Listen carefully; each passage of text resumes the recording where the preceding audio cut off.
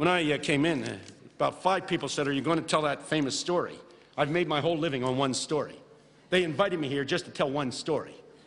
It's about my home church. You've been a very good audience, but you're not like my home church.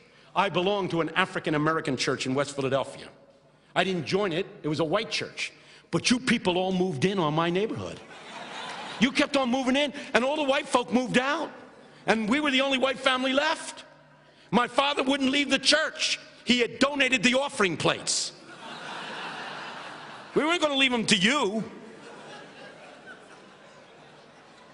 And it's fun to preach in my church. It's been fun here, but not like my church. My church is about this size, but the deacons sit right up front.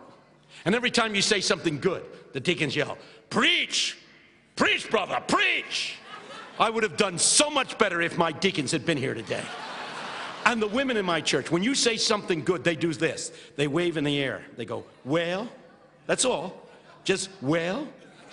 You say, that doesn't sound like much. You get 50, 60, 70 women going, "Well, your hormones bubble."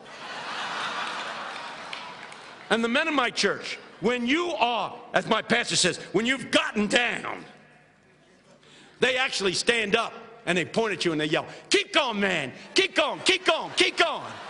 I don't get that from white people. White people do not yell, "Keep going." They yell, "Stop, stop."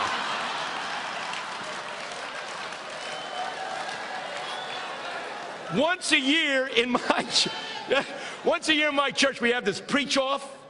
You don't even know what they are. That's when you get about 7 or 8 preachers and you preach back to back to see who's best. You never say that. You say it's for the glory of God. But we know what it's about. And people, it was my turn. And I got up, and I don't want to brag, people. I don't want to brag. But I was good. I mean, I knew I was good because women were going, "Well," and men were going, "Keep going," and deacons were yelling, "Preach," and I feed on that stuff. The more they did it, the better I got.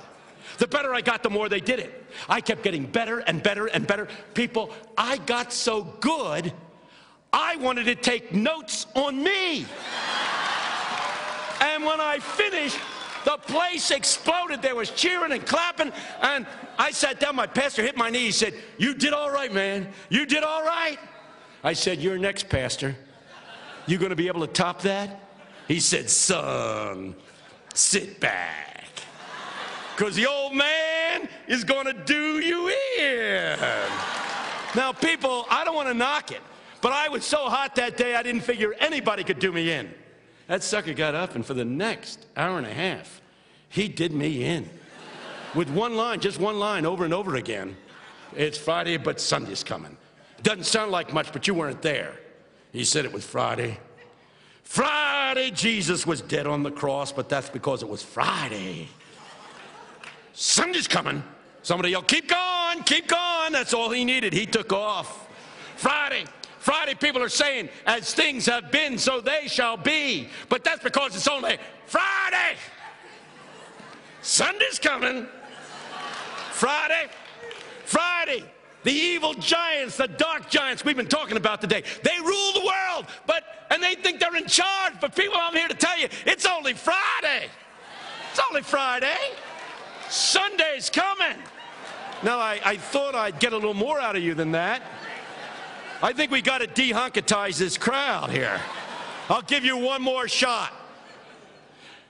A bunch of folks meeting at the fairgrounds in Pretoria in the name of Jesus cannot change a nation, cannot turn history around. But I'm here to tell you, it's only Friday. Friday. Sunday's coming. People, he had us going. When he finished that sermon, I was totally exhausted. I still remember him ending by yelling, "It's Friday!" And all 2,000 of us in that church yelled back, "Sunday's coming." And that's the good news.